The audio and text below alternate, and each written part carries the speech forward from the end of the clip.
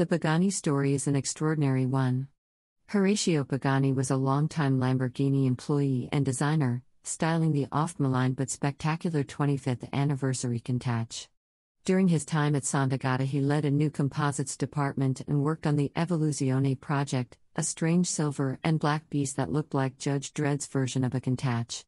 A testbed for Kevlar and carbon fiber composites, the Evoluzione shed some 1,100 pounds over the base Countach and performed extraordinarily in crash tests. Yep, the one and only example was destroyed. Horacio had seen the light. Literally. Incredibly, despite what the Evoluzione revealed about the benefits of carbon fiber construction, Lamborghini decided that steel and aluminium were the future. Pagani saw things differently. He felt he had to explore carbon fiber's vast potential. So he left Lamborghini, taking the autoclave he financed and used for the Evoluzione project with him. Soon after, he was supplying carbon fiber parts to a range of automotive clients including Lamborghini and Ferrari. Then, in 1999, Pagani launched the Zonda. Imagine the distant thud of a large meteor hit. At a stroke, the Diablo's Jurassic construction techniques looked absurd, and the likes of Ferrari and Porsche had no answer. Even more amazingly, this wild-looking machine had attracted Mercedes-Benz as an engine supplier and offered a dynamism that felt almost Lotus Elise-like. With its sonic V12 engine, outrageous styling, and divine attention to detail, it nailed the supercar romance.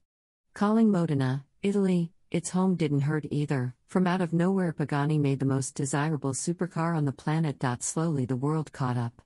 Ferrari launched the Enzo, Porsche the Carrera GT, then the Veyron arrived. Pagani improved the Zonda, made it faster and louder. Then in 2012 the new model arrived, the Huayra, pronounced Huayra. To get through California emissions tests, the hulking 7.3-liter V12 was gone, replaced by a 6.0-liter twin-turbo V12. The manual gearbox had also sadly departed, replaced by a single-clutch paddle shift box. The Huayra still looked otherworldly though, and it was built with a unique love and craftsmanship. With 730 horsepower and weighing just 2,976 pounds, it was screaming fast, too. Well, until the LaFerrari showed up. And the 918 Spider. And the P1. Now, in 2016, it's Pagani's turn to catch up, and he's banking on the PaganiHuayraBC as the car to do it.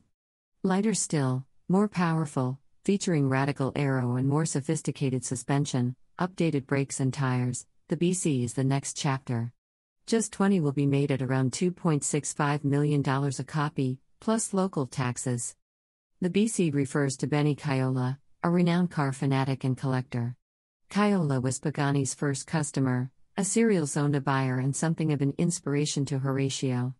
He passed away in 2010, and this car is a tribute to the man and his passion for extreme supercars. Pagani's aim was to create a Huayra with the authentic track focus of the old Zonda R, a track-focused Zonda along the lines of the Ferrari FXX, but to retain its worldwide road homologation. A Caiola sort of car. The spec sheet suggests they may well have achieved exactly that. The BC weighs a scant 2,685 pounds and its 6.0-liter twin-turbocharged V12 produces roughly 800 horsepower and 811 pounds-to-foot of torque. Engine supplier Mercedes-AMG is still finalizing the mapping. Pagani thinks this is enough, and we're inclined to agree. Without batteries and electric motors to lug around, it actually has a superior power-to-weight ratio to a McLaren P1. Downforce figures haven't been announced yet, but the BC retains the Huayra's movable aerodynamics on the hood and at the rear, supplemented by a huge new front splitter, Venturi system, and fixed rear wing. Dallara collaborated on the aero concept, and were promised it offers significant downforce and, crucially, a very stable aerodynamic balance. I listen earnestly to all this stuff. Not convincingly when I'm told about the Carbo titanium chassis, carbon fiber with titanium strands weaved through it for extra strength, and new e-diff.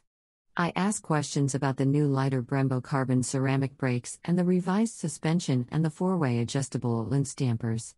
We discuss the relationship with Pirelli and the benefits of its new P0 Corsa. Then I see it. Part supercar, part sculpture, a big pinch of endurance racer and with an outrageous dollop of Hot Wheels toy thrown in for good measure. It's not love exactly, but I'm instantly rendered speechless. The Huayra BC hits the same buttons as a Countach did way back when. We're in Sicily, and it's fair to say the BC is not built for this little island's narrow, craggy roads. Even so, it's a vivid, unforgettable experience. From the moment you pull down the gullwing door, everything is unique: the highly stylized interior with its perfect black weave, slivers of titanium, and beautiful exposed sequential gearshift mechanism. The view ahead over fenders cut with arrow slashes and the exquisitely delicate arcs of carbon fiber that support those elegant teardrop mirrors. Everything is just so, a joyous mix of art and engineering. Sadly, the first experience of the new X-Trax applied 7-speed gearbox, mounted transversely, slightly upsets the picture. At low speeds it doesn't have the polish of the best dual-clutch transmissions, and the BC lurches if you're hesitant with the throttle. The ride is sweetly judged, though. The guys at Pagani have always understood that a supercar needn't be harsh, and the BC has a familiar feeling of fluidity.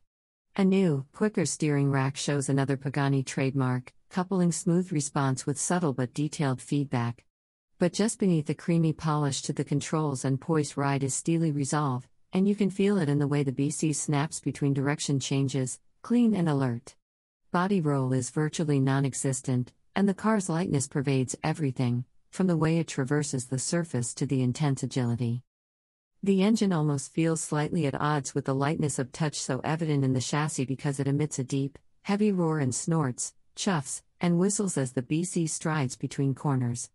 It has masses of torque, pulling hard from as little as 1,500 revolutions per minute and then throwing the Huayra along with a mighty shove as it passes 3,500 revolutions per minute.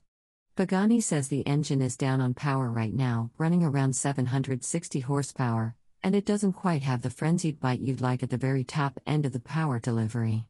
Boy, it hits hard low down, though. Cycle into sport or track modes by pressing the escape button on the steering wheel, and the traction control is slightly more permissive and allows the engine to run free enough to get the wheels spinning just faster than road speed in a straight line but not fizzing out of control. It's a great feeling. You're looking the T-Rex in the eye, but it can't clamp its jaws around your neck. Slowly you get used to the power and grow to trust the traction control, and then you can start to enjoy the BC's chassis. It sounds strange to say, but its great trick is to make all that power accessible. It's not in a lockdown, uptight sort of way, though. Rather, the engine and chassis work together to allow you to exploit each. The BC is super stable under braking, helped by a self-leveling electric motor that acts on the front dampers to reduce dive, then turns in flat and composed. There's some understeer, but with that huge hit of torque and excellent traction control setup, it's relatively easy to just edge the tail wide as the corner opens out and then blast onto the next straight with the engine snorting and bellowing behind. Extreme doesn't quite cover it. While it's clear there's still some work to do with the BC, the fundamentals are already sound. I still pine for that glorious old naturally aspirated V12, and I hope they find a bit more top-end energy for the BC. I'd still have a 6-speed manual over the paddle shift any day of the week, and I think the car needs a bit more front-end grip and some interior tweaks, primarily some clear shift lights to help connect with the bruising engine, which sounds similar from 3,000 right up to over 6,000 revolutions per minute. But already the BC is unique, exciting, and exquisitely executed. The fairy tale continues.